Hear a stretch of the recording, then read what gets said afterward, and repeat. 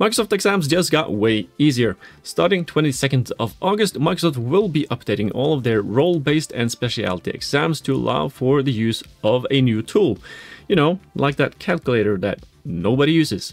But this new tool is actually very, very useful. It's Microsoft Learn. Yeah, you can now browse around the documentation while taking your exam. Let's take a closer look at the details of this announcement. First of all, don't run along and book your exams right away. The announcement, which is of course linked down in the description, only details that Microsoft will begin the work of updating their exams. They expect to be done with this by mid-September, so you still have a bit of time to study. But let's take a look at what this means and how this will work, later on which exams this applies to as well. Like I mentioned in the intro, this change will add in Microsoft Learn as a tool right alongside the calculator. So you will have a button on the bottom row of the screen that says Microsoft Learn and show the Learn logo. Clicking that button will split the screen and open up Edge on the side. No, I don't think you'll ever get the option to switch to another browser. Pretty sure you'll always be stuck with Edge. While Edge is open, you can use it pretty much like a normal browser, in the sense that you can use multiple tabs, rearrange them, and so on.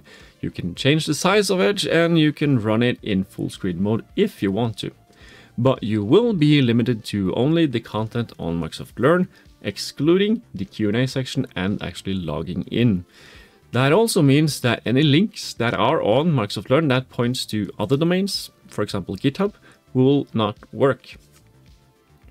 A fair warning though, no additional time will be added to your exam, and the timer will continue to run when you are scrolling through Learn. This means that you cannot base your success on exam on the fact that you will have access to all of the answers. If you will need to search around Learn on each and every question, then you will probably run out of time pretty fast. Now, this change does not apply to all Microsoft exams. The announcement clearly states that this is not for the fundamentals exams like the AZ900. It's only for the role-based and specialty exams like the AC104, AC140, and so on. For one, I welcome this change from Microsoft. It makes the exam more like a real-life scenario and less of a just memorize tons of details kind of thing. I mean, things like SKUs and stuff is not something that one should need to memorize. You know, maybe now I'll get around to finally taking that AC500 exam that's been on my list for a while. So what are your thoughts on the fact that Microsoft exams just got way easier? Will it give you the additional confidence to finally take that exam, or do you feel that this change devalues the exams you've already taken?